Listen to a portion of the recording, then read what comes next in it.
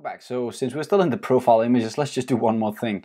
What I kind of want to do this lesson is I just want to show a snack bar whenever we're saving something. So when I do this and save, I want this to pop up instead of just writing saved, which is kind of stupid. So we're going to jump into the code right here inside the profile component TS file, and this is where we call the saved console log, and if there was an error, this is where we would call that. So we're going to make a snack bar here instead. I'm just going to be lazy and copy this snack bar. I'm just going to put him down here. Let's just put him inside the curly brackets. There we go. So now we're going to say user saved like this. That's all we want to say. Now that looks fine. Let's just give it only 2 seconds just to kind of pop up and hide again. Now we are going to put in down with the arrow. Well, let's just add one down there as well, where we're going to say user not saved.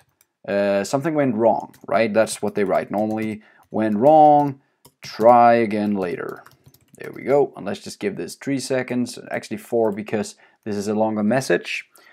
And there we go, now we have this available. Let's just try and see if this works up here, if we can actually now see that snack bar. Jump back to the code right here, and let's just try and change this and see if there's a snack bar popping up. Boom, user saved, there we go. So now that that looks fine, I also want to kind of show the position now to be vertical position, and I want this to come down from the top, right? So I'm going to say top right here. There we go. So that's where I want this to pop up. Instead of from the bottom on up, it's going to come down from the top. Let's just try and save this and try once more and see if this works now. So just making another change right here and let's see what happens. Whoop, there we go. It comes down from the top. One more thing I want to do, which is kind of hard. I want to change the color so it's green if it's okay and red if it fails. Let's try and do that. Now that's a bit more complex. The first thing you need to do is Google a lot or look at my videos. Because what I'm going to do is I'm going to explain to the system that we have something called a panel class right here.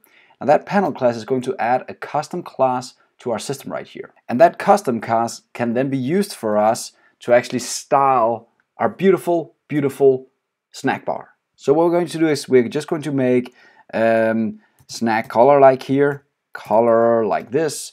That's just going to be a name of a class we want to add to the actual snack bar. And then we're going to have snack color success, that's when it's okay, and snack color failure, that's if things went horribly wrong, right? Let's just see if this works now. So now we have some classes in our snack bar, and yes, you're right, of course it won't work. Let's just save this. No, because we didn't add the styling to this yet. So we need to go back now and add the styling for this. So jumping into our CSS right here, let's get rid of this. This is an old image that we don't use anymore. So I'm just going to be lazy right here and paste something in. So let me try and explain to you.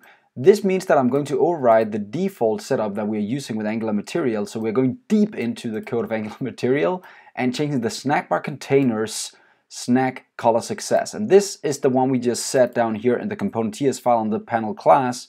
So that's going to be available now on this snack bar. I know this is kind of complex, but if you guys want to change the colors, you're just going to have to do stuff like this, right? Then I'm going to say, when you get to this, I'm only going to change the background, but you could add any changes in here you wanted to. I would also kind of encourage you to start using the colors that we're getting from the material design setup, but right now I'm just setting the background to green if this is actually a success. Let's try and say something again. So let's just remove all these guys right here and save it, and now it's a beautiful green color. But what if it was an error? Well, let's try and just add one more of these guys and say if we have one that's not a success, what was the name again? We have to use the failure name right here. It could also have been error, that was probably a better name, but let's use failure. Then I'm going to make it dark red. Now we're hopefully never going to see this because our code will always run, but now we'll have 2 different types of snack bars, depending if it was a success or it was an error. And you also know how to change the colors of snack bars if you want to make them more into the default styling that you have inside your setup. That's it for this lesson. See you next time. Have fun.